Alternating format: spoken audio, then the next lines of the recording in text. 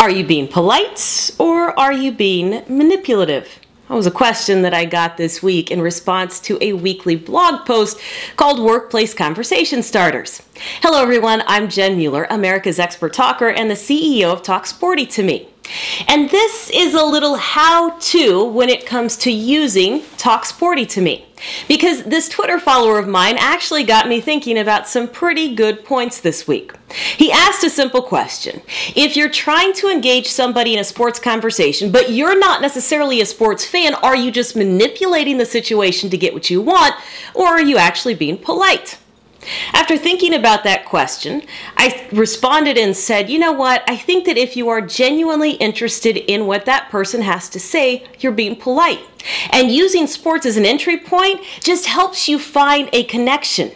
Because some people really struggle with what to say and they wonder what would make good small talk or good chit chat, because so much of it that's out there, the weather, politics, religion, money, sex, it just doesn't work. Sports works. Think about this little video as kind of the how to use sports and how to use Talk Sporty To Me to your advantage. Because the other comment that this Twitter follower pointed out is that it seems like I'm just using sports to help women get up to speed with men.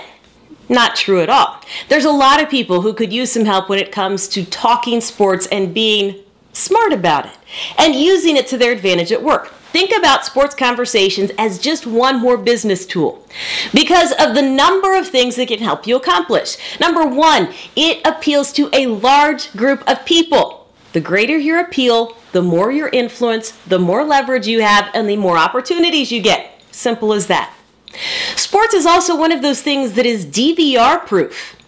There used to be a time where you could watch the same TV show as all of your coworkers and you'd go and talk about it the next day.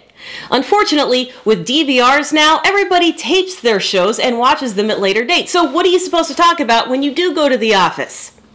It's also something that changes every day. So you have fresh material every single day, particularly right now during baseball season where there is at least, 2 or 3 games a night that you could talk about the next day at work. And it helps to bridge some very common communication barriers that happen at work. It helps you determine, how you should be relating to the men and the women in your office. And if you want more information about that, well, you need to go to the program called What Do I Say on my website.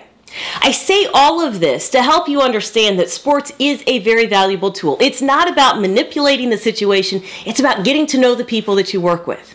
It's not about forcing women to talk about what men want to talk about. It's getting everybody up to speed on a safe subject that appeals to a large group of people. So if you're wondering if Talk Sporty is for you or if you could benefit, why don't you check out the website? It's talksportytome.com. There are weekly blog posts like the Workplace Conversation Starters that I mentioned.